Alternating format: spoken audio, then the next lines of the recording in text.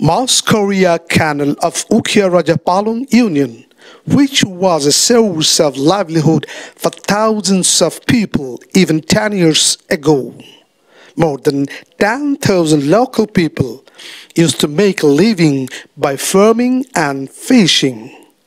After the Rohingya flood in 2017, the camp was built in the forest area around this canal.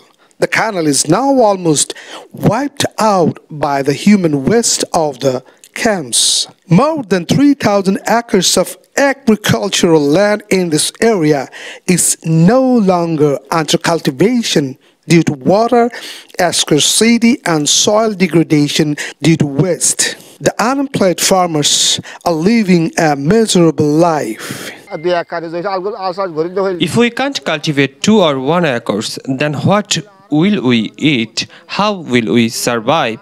We are poor people. After the arrival of Rohingya, the canal has lost its existence. In the past, there was a lot of cultivation. Now, nothing is done.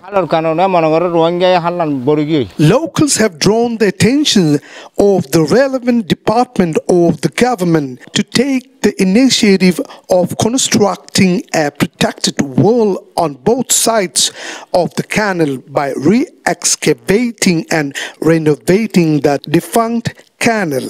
I request everyone to take the initiative to dig the canal as soon as possible. Expectation of the conscious community, the activities of the concerned authorities will speed up the livelihood of the local people who depend on the canal.